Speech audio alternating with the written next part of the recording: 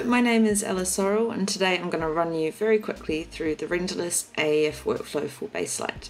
Now it does require the Baselight for Avid plugin, and as the title suggests, at no point during this workflow will we be rendering media, just metadata. This cuts out a whole lot of time and space that traditional rendering workflows require. Additionally, once your grades are back in Avid to be online, they appear as editable effects rather than being burnt into the media.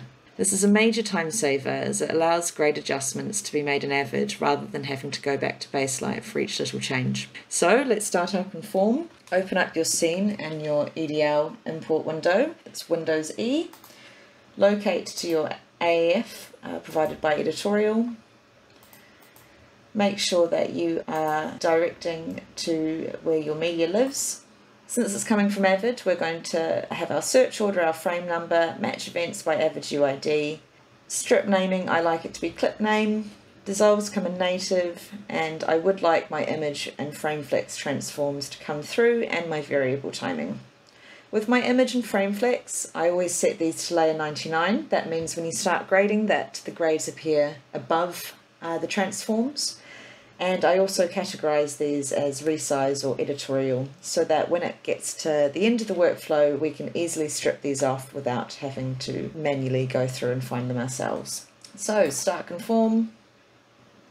Wonderful. I'm going to do a quick tidy up here. Since Avid sees things top down but Baselight reads things bottom up, sometimes you just need to swap things around a little bit.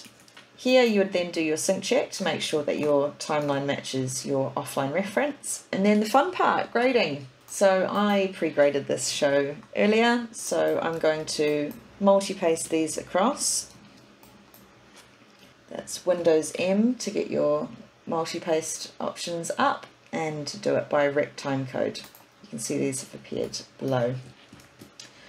So that looks pretty right to me, and comparing it to our grade timeline, yes, that looks correct.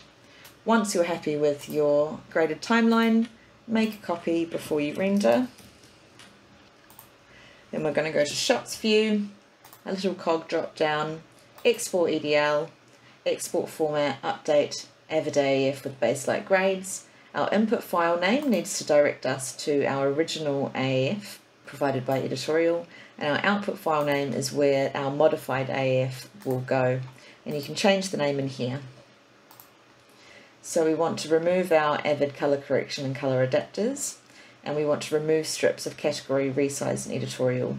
The reason this is really important is since we're modifying the AAF rather than exporting it out, the AAF already has the resize and frame flex information in there, and if we don't remove them from our grades, they'll double up when they go back to online. So we want to set our input color space, our viewing color space, and our true light profile, and we want our video LUT to match whichever settings we were grading in. So for me, my SGI output was full to legal, so I'm going to match that. And I do not want to lock the grade. This should only take a minute. I have put an error in here so that we can troubleshoot what to do when things go wrong. So could not write grade of shot starting at frame 35709. So we're going to go to that frame, 35709, zoom in. So you can see here the strip is longer than the grade strips. There's two grade strips below. So we need all of our grade strips to match the length of the strip. So for this one, we can simply patch it together. If you have two different grades intentionally, the best way to get around this is to keyframe your grades instead.